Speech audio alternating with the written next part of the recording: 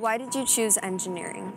Whenever anything broke in the house, my dad would, before we threw it out, he would say, let's take it apart and just to look inside. And that was actually a lot of fun for me because it didn't matter because it was already broken, so we could break it even more. So we got to learn a lot about electronics and any kind of mechanical devices as well. And when he would fix things around the house, he would tag me along, and so I got to learn how to fix a toilet at a young age. So that got me interested in engineering. What advice would you give to young girls coming into engineering? Try it. It's worth it. It's a lot of fun, especially if you like playing with things. It's like continuing playtime every day. I think the biggest thing about being an engineer, which I think appeals to both many men and women, is this ability to really make a difference with your life. And I feel like how I spend my workday is trying to work towards that goal, just leaving the world a better place. And that's what engineers do.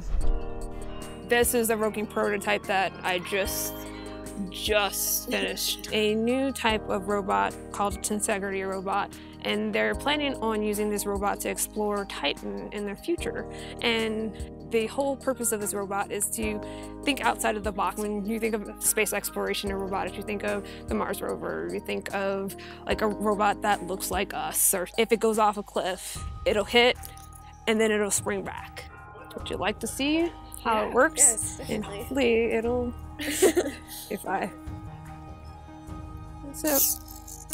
it'll slowly walk and explore and possibly hold a payload in the center. And then if it were to fall off a cliff, the payload wouldn't damage itself and the robot itself wouldn't damage.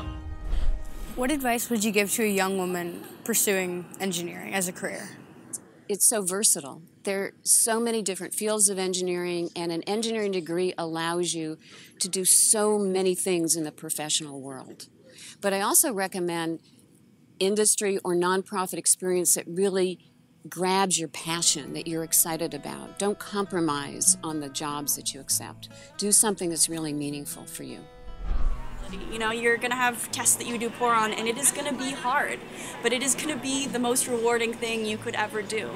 Engineering is what you make of it. If you want to design something, if you want to create something, if you have ideas and you want to make them happen, engineering is a great field to do it in because there's so much application that you can get out of it and so much of a difference that you can make with it. Explore the different engineering out there because there's so many different types, you know, from plant engineering to civil engineering to mechanical engineering.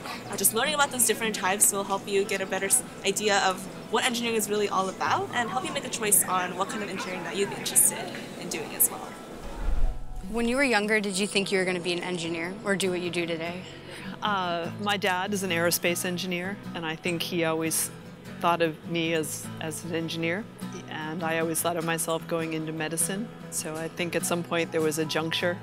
So when I went to college, I actually pursued chemical engineering, thinking that would be my pre-med path.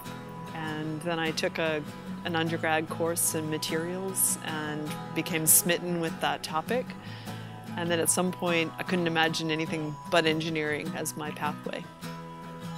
So you think without him, you'd probably be a doctor right now? Or? I think in my own mind, I thought that I would pursue medicine.